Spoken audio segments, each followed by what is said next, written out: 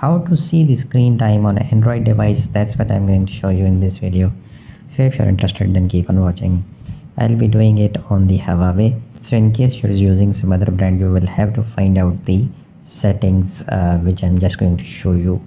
So first of all, you need to go to the settings, go to the top right hand side, and within settings you need to look for the battery settings. I'm just going to click here, and in the battery settings you will have to look for the battery usage, and within the battery usage you will get the option of hardware and software usage.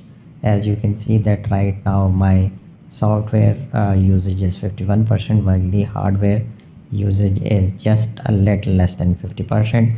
So you will have to click the hardware, and over here you will see all the consumption details of the hardware. And in my case, the topmost usage is actually by the screen, which you can see right on the top. So you need to look for this screen consumption and then click that.